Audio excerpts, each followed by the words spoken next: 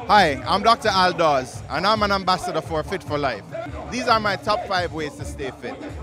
1. Sleep.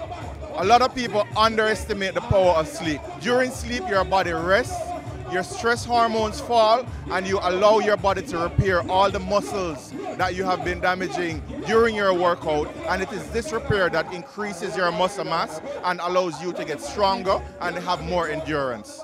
Your body is 60% water. You have to stay hydrated. Adequate hydration affects every system in your body positively, from your skin to your heart, to your kidneys, your gastrointestinal function. It all depends on you drinking adequate water. My third tip is to walk. We live in a world where it's easy and convenient for us to stay put all day long. But the more we move around, the more these steps add up, and you'll be surprised at the end of the day how many calories you can burn just by simply moving a little bit more. Taking the stairs instead of the elevator, walking to get your lunch, walking, parking a little bit further, and walking to the car, or just try to find a time during the day to move around. Calories count. At the end of the day, you lose weight when you take in less calories than you are burning. It doesn't matter what type of diet you're on. You could be vegan, keto, low carb, high carb.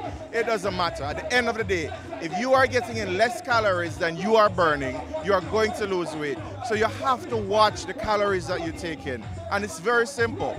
Cut down on the sources of calories that are not filling and they're not nourishing your body. So cut back on the snacks and the sweet drinks, and you'll be surprised at how much of a difference it makes. It could be the equivalent of your entire workout for the week.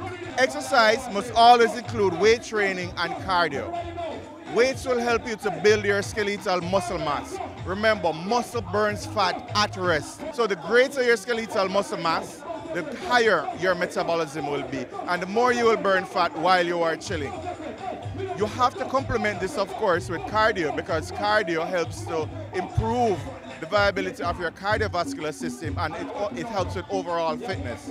So it has to be a combination. You can't substitute one for the other. You must, one, improve your muscle mass by weight training, any resistance training, and of course, you want to remain heart healthy by getting your cardio in.